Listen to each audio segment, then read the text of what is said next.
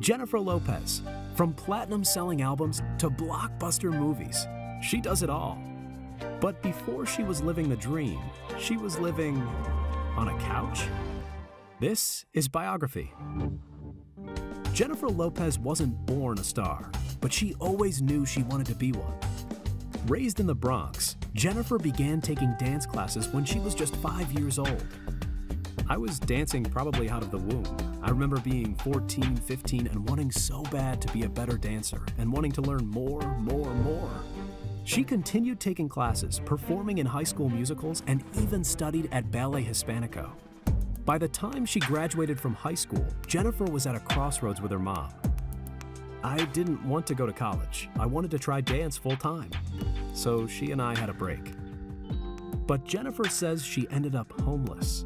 So she started crashing on a couch in the dance studio where she took classes. And the hard work paid off. She got a gig dancing for New Kids on the Block and was later cast as one of the fly girls on In Living Color. Her dance moves on that comedy show even inspired Sir Mix-a-Lot's Grammy Award-winning song, Baby Got Back. Who knew? From there, Jennifer was a background dancer for Janet Jackson.